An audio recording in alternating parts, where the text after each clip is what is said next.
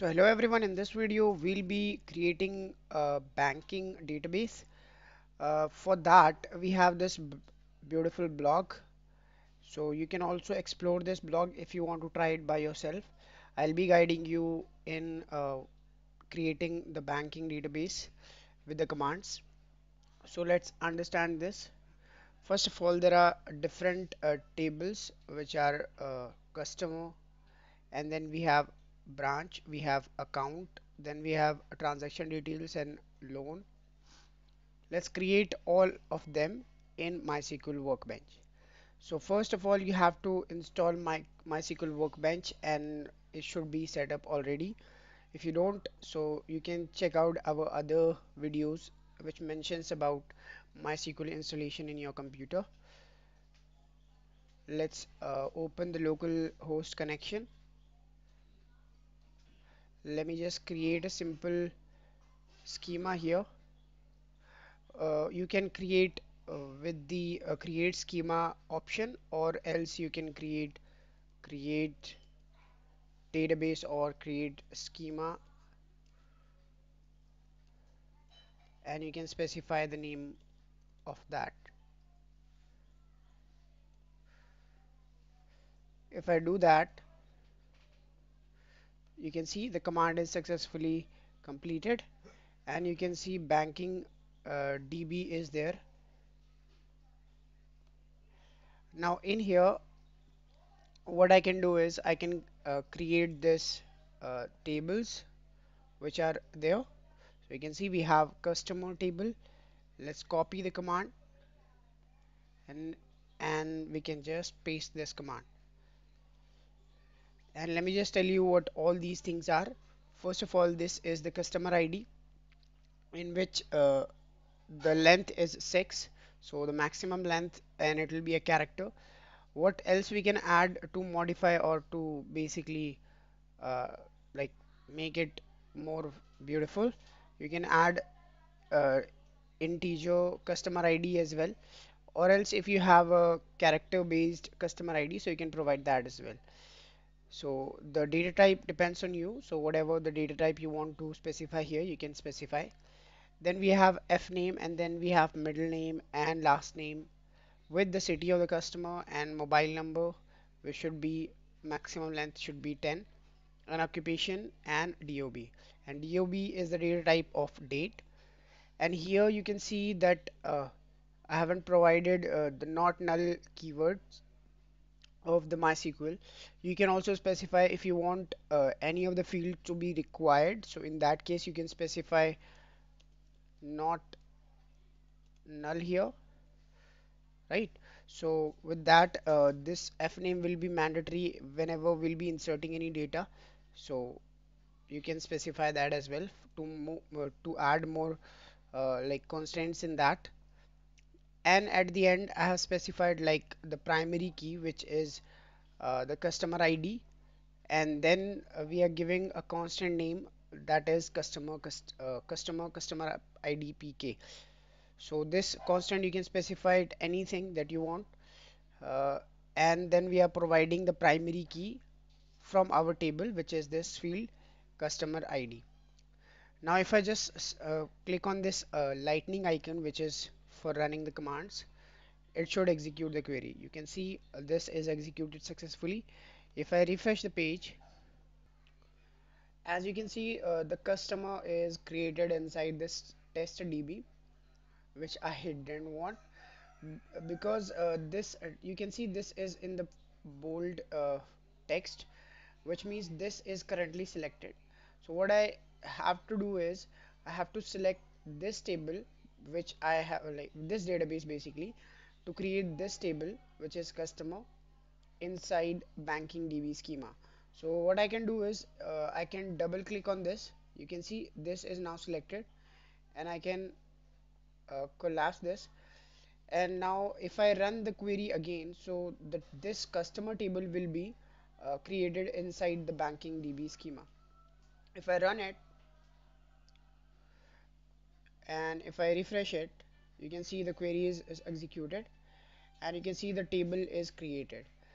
So you can see the information about our table is given here, and I can also right click and select the rows. Currently there are no data, so that's why nothing will be visible in here. Later on we'll be also inserting the data. Okay, now we have created successfully our first table, which is customer. Let's create the second table by just grabbing the command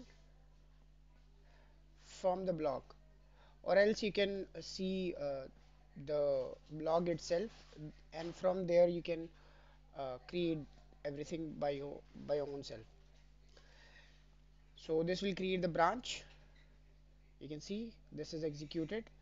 Similarly, we have account table. Let me just first make you understand what is this. So branch, as we know that every bank has a branch, and this BID is the branch ID and branch name and the city in which the branch is, and we are making the primary key for this BID or the branch ID. And then we can specify the account keyword, or basically the account table. If I run this one, so it will also be created.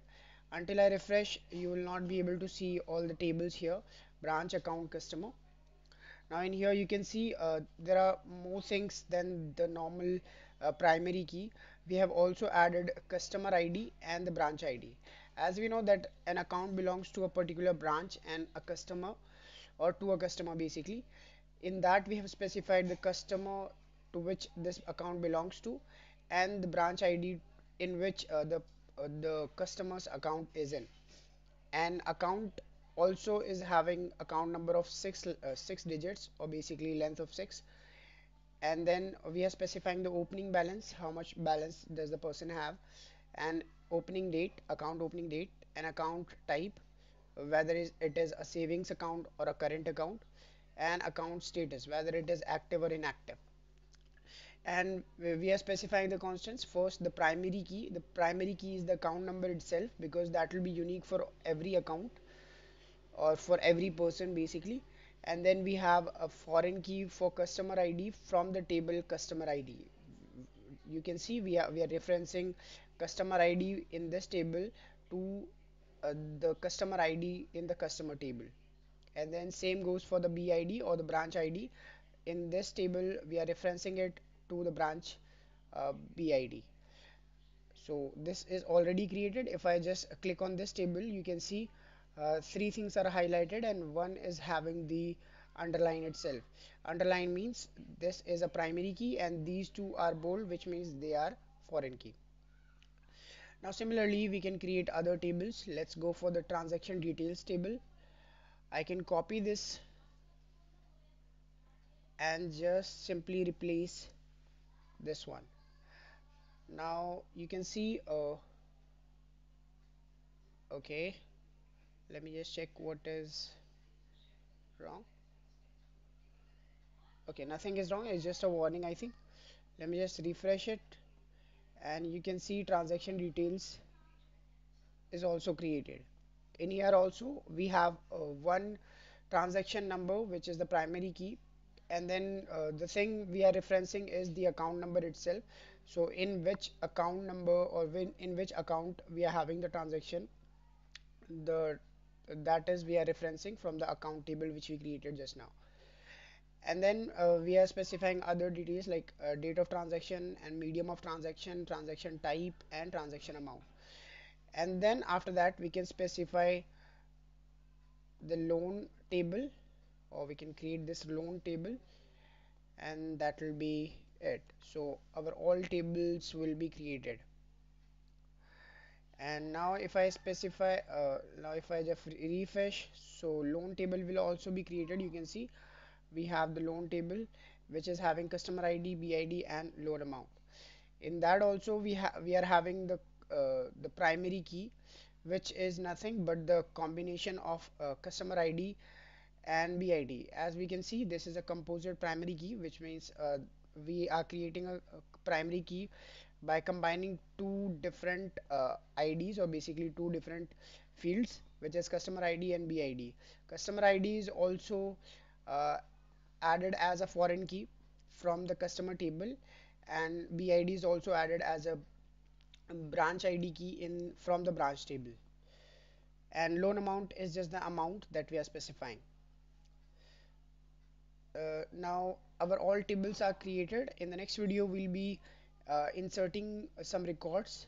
As you can see, we have already created, and we'll be working on some other queries to test out our tables. So we'll be performing all these queries, like there are 10 problems that we'll be solving how from this table, from this banking database tables, all these tables, from all these tables we'll be working on. So let's meet in the next video. Thank you for watching.